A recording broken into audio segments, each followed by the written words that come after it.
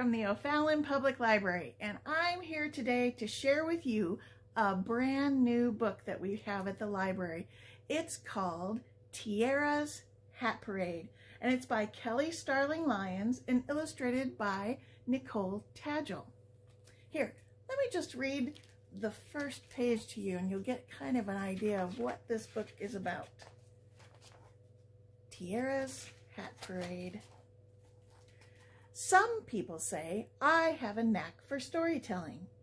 Well, my mama has a gift for making hats.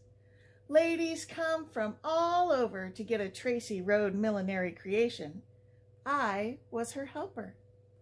The best hat model around.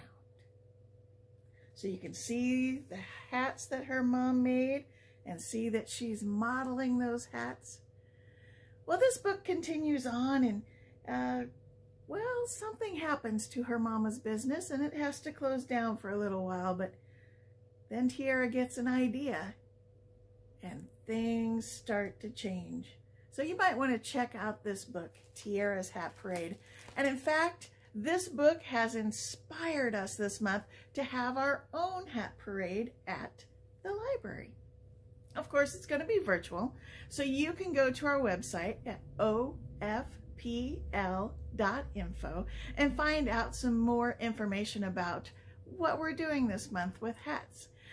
You can make a hat and enter it into a contest and be a part of the hat parade. You can read books about hats. We even have a hat week where you can wear any hat you want and come on by and get a little prize. So again, check that out at ofpl.info. And in fact, I better start looking for my hat. What kind of hat do I want to wear during Hat Week? This one? No, little too St. Patrick-y. Ooh, this is sharp. Ooh. No, we need some flowers, and it's not nearly as fancy as what Tiara's mom would make. This hat? I think I'm gonna have to go out and look for a new fancy hat. I hope you'll check out some hat books, maybe make a hat, wear a hat, have fun with hats with us this month, and I'll see you soon. Bye!